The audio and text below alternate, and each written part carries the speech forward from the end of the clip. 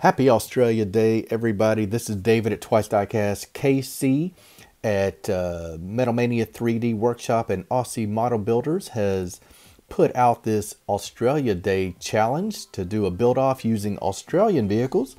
I didn't have as many as I thought around my collection, but I did find this cool 3-pack from Matchbox.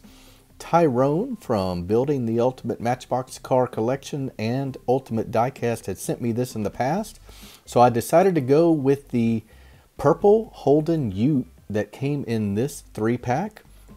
Like I said, not as many Australian cars in a mainline version that I thought, more or less than I thought I had. Anyhow, here is the Matchbox Casting super cool Ute. I think you guys all love this one. You can see it's just really cool, just a cool vehicle to begin with. There was actually at one time a Magnum version of this Ute, I think before they quit making it, and it is really cool. It's all black with some red accents. Hope you guys like it. Here is what I turned this Matchbox Ute into. Here is the Magnum version of it. It's got a custom license plate on the front. You'll see one on the rear as well. I've got pictures of the real vehicle up top as well. You got some red trim around the wheels. You got red side view mirrors and red accents on the rocker.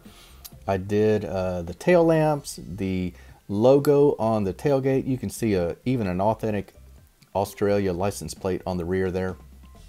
Super cool vehicle to begin with. Look at the red racing seats in it. I don't know if those are accurate, but I thought it looked pretty cool, and just love how this one came out, especially the lamp detail. Did all that myself with some Sharpies, so hope you guys like it. Full credit to KC. Good on you, mate, for arranging or organizing this Australia Day build-off. I had a blast doing it, and this is the kind of motivation I need to get back in my shop. Hope you enjoyed it, guys. This is David at Twice Diecast, and you were looking at a custom Holden Ute for KC's Australia Day build-off. Take care, everybody.